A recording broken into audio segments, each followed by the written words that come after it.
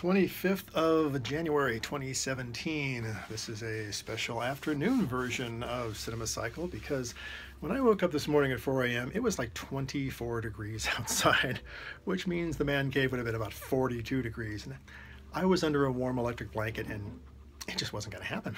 So here I am in the afternoon and I come out to find out that the computer tells me to watch, Cheech and Chong's Still Smokin'. There's the actual album cover, slipcover, laserdisc cover. Have not seen this, but I think I'm in for a treat, okay? This ought to be good.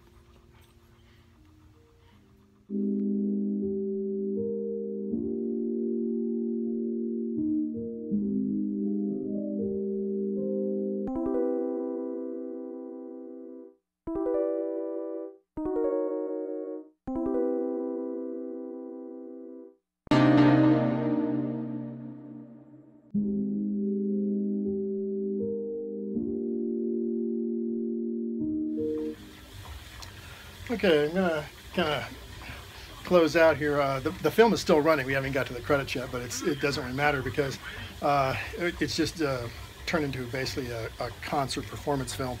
An interesting film, not a very good film, obviously, for several reasons that I wouldn't have expected. This is basically just a skit film. This is one skit after another, most likely part of their stand-up comedy act that they used to have back in the 60s and 70s. It's all strung together with a loose theme of them being mistaken for someone else and just wandering from flashback scene to fantasy scene to flashback scene to where there really is no plot. They're just leading to different situations that are obviously their skits. So it's all just tied together loosely, a bunch of skits. That said, these guys are actually good. You don't really think about it in their stoner persona. But this is all done by them. It's produced by them and written by them. It's directed by Tommy Chong. And some of the scenes, they're obviously just trying to bring forth acting and emotion. And some of it's almost actually dramatic in sections where you almost kind of like, this really isn't a funny stoner film. This is like almost Hamlet. And then it goes to something else. So, it's interesting to see them. It's basically home movies done very well with camera dollies and microphones and lighting. Would have been fun to do back in the 70s and 80s, I guess. But it's more interesting for an historical film to see how perceptions have changed, how comedy has changed, things such as that.